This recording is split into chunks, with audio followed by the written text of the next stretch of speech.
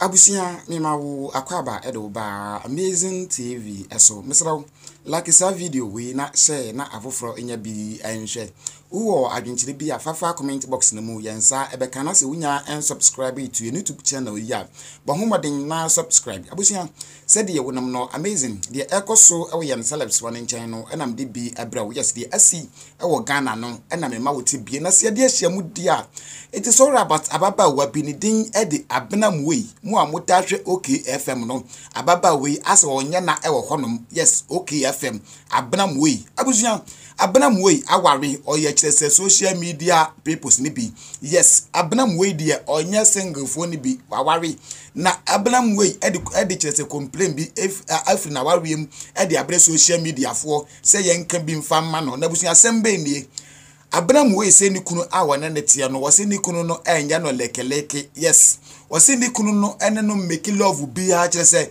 ya na waka na to ho bam na ne kire se odane so chese fufi a kire se o ma wo no oba no on fili be ma no se ne ho be ba nko na ye den ehia no apart from that wose Abena Moet se chese ni kunu no ma wo no Abena Moet no enko ani gie bia mu na busia said the bear enkoye say amazing me na make ansam e de ahye Abena Moet anu ntino momma yenkotie ensam no emfiri wunua ankasa anom na yehunu de eko bo homaden na like sa video we na share na afoforo enya bi enhwe okay we nyina we said na say me tiwa me scan na me ko hu xylophone TV ana me hu advert bi Nam Ministries yeah Nam Ministries it's over better as well as I can I say vegetarians you know who say vegetarians yeah we nam bia mo nkoma ola is ya ready kosia yeah nam onfane nam just over better as well as I can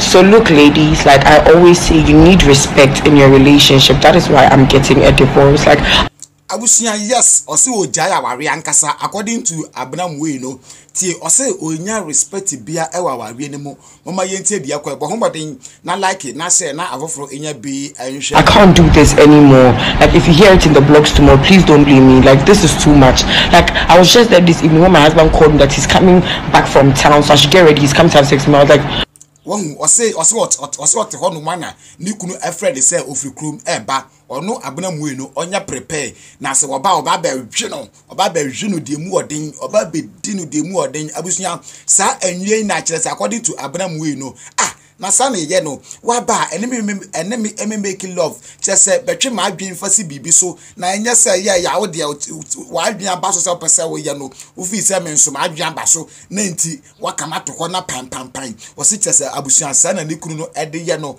e wo fie wo se wo mpe so she's getting divorced. How dare you? Like no respect, no decorum, nothing. Not like I'm going to take you, you're not going to lure me, you just want me to give you my vagina for free. Like how dare you? Not just abusuan for free say o ma o chop money ana wo na o san so ma ni chop money and ye na abusuan o ma yenhwe de ekwai. Like where is the respect? I miss the times when men used to treat women like ladies. Because maybe you person o leke no menyi ni say e bia person o tafre de man no menyi ni say bia o soke no connection de man no what ase enti mo ma yenhwe de ekwai Abena Moet ene ne kulu. It's not like the thing I won't do it, or the thing I will do, but like how make I cry? Osi enyese ankade enyese bia ne kunu no mpeno wose wo pe no wo yada no nanso treatment artist abrantie yi ade ne famu yi Abena Moet si na ninje ho what I say so she's seeking for a divorce abusuya How can you disrespect me like this? Abusuya yes not just so far the way ene de Abena Moet so woka e de afa ne kunu ne ho mema waso ayeden ati bi ha say amazing TV bo homaden na like sa video we na share na afoforo enya bi enhwe misra say ya kan warefo asamuyin moma yanhwe de enkansa one ne yire Victoria Lebane omumienu omoye ne wo this side yes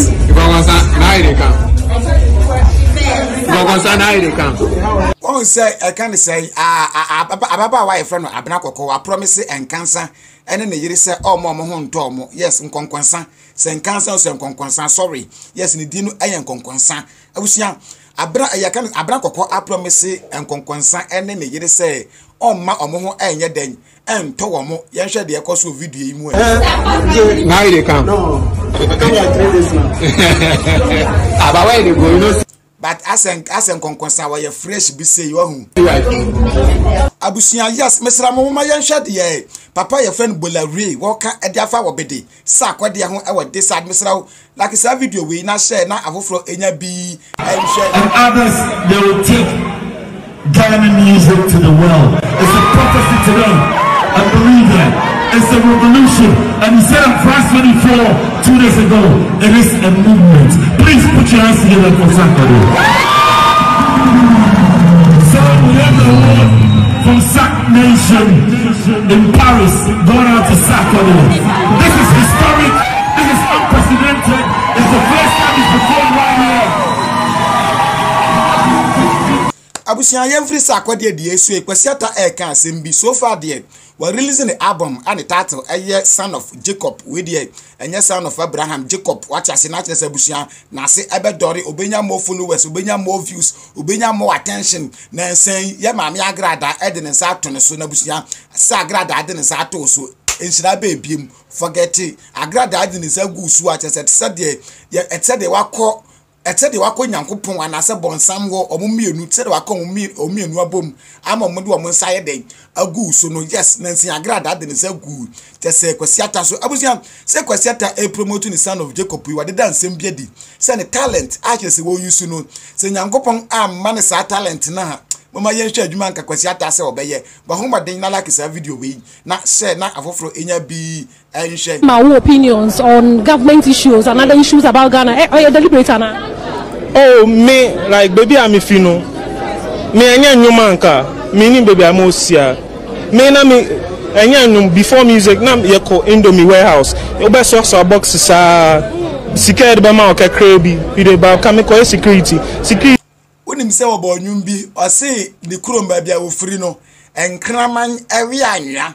Nkrama nya biani ni omo wi anya wati ase si community ubefaka ewie no unya hwe mfanto ho ideba so I feel like nyame ama me opportunity say me nya this position na enkofutie me no I was say me so me use me voice e kasa ma omo me position cause me na vo no bebre omo ni they are not in this position ideba omo so e Ghana for say omo Nyama ekoye and enkoye mom. Idebab so send an nyama me opportunity. I have to speak for them as well. Idebab so yeah, that's right. More about Ghana. Never been better. Oh, my hope is to keep telling the truth.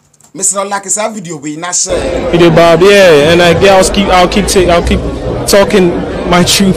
Deputy Minister for Tourism, Okasafa online streams so there or has also the what tax one. You might decide so. Hey, Ghana. But yeah, like I feel like the country needs taxes to grow. Yeah, it's more digital. Yeah, the country need work taxes and obi adwuma no busy kada na country ma but say the country need taxes what be that share adwuma bia wo ye no adwuma na tax na etew na we de wakope osika no a wo yi akoto abiane adi no ne atew taxes na mo so ma yehu dia mo de taxes ne so ye yeah it's if you make us see what you do with our taxes. Yeah, you are free to take whatever tax you want. But yes, you know the amount of taxes near. See your internet, all the to internet so will be able to some more the taxes so I'm break BBR so down. So now and confirm mutia taxes almost boom by it. I don't have a problem with the government taking taxes as long as almost the bear they are also there. Now I'm caught nipa. Enti wenu eye double te so mo tie and double we na kwasi atanso gina ho a okeka de ope wo mu nya hunu de okari aneko sikasem nti wote ho ye tax tena ho abusia ha say amazing TV so far the way ene de Abena way so aba beka e de afa ne kunu no ho o se ne kunu no enya no abusia o se wonya no connection a omoye e ma feel no o se wonya ne bi enti santi osiki for our rejaye a kire say ye follow the besi bia no ye be make sure say maso e beti bi awo ye platform yi e so abusia ma memfa wo nc ha say